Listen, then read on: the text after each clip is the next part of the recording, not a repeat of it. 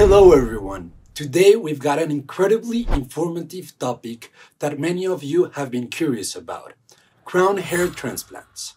Hair loss can be a challenging experience, and finding the right solutions is crucial. In this video, we will discuss crown hair transplants, exploring the procedure, benefits, and everything you need to know. To begin, let's talk about crown hair loss. The crown, or the vertex, is the area at the top of the head where hair loss can occur.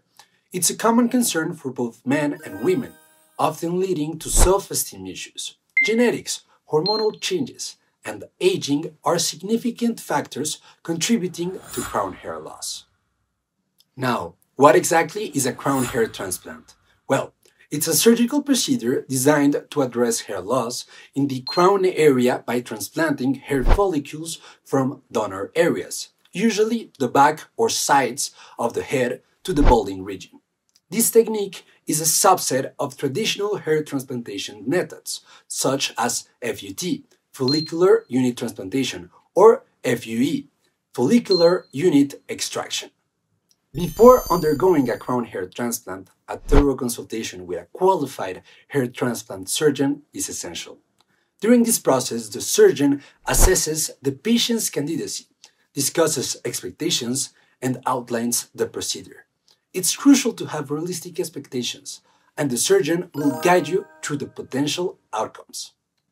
Once the decision is made to proceed with the crown hair transplant, there are some essential preparations. Patients are typically advised to avoid alcohol and smoking in the weeks leading up to the surgery. Additionally, certain medications may need to be adjusted or temporarily stopped to minimize potential complications. Now, let's dive into the procedure itself.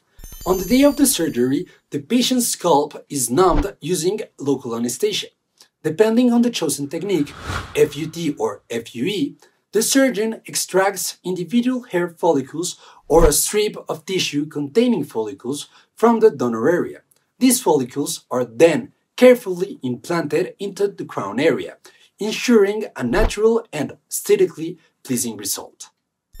After the surgery, proper recovery and postoperative care are crucial for optimal results. Patients may experience some swelling, redness, or mild discomfort, but these side effects are temporary. It's essential to follow the surgeon's postoperative instructions, including taking prescribed medications and avoiding strenuous activities during the initial recovery period. Now let's talk about the exciting part, the results. Hair growth post-crown hair transplant is a gradual process. The transplanted hair follicles go through a shedding phase before new hair begins to grow. Patients typically start seeing noticeable results within a few months, with full results becoming apparent after about a year. There are several benefits to opting for a crown hair transplant. Firstly, it provides a permanent solution to crown hair loss. Unlike some non-surgical alternatives, the transplanted hair is resistant to the effects of DHT, the hormone responsible for hair loss. This means long-lasting, natural-looking results.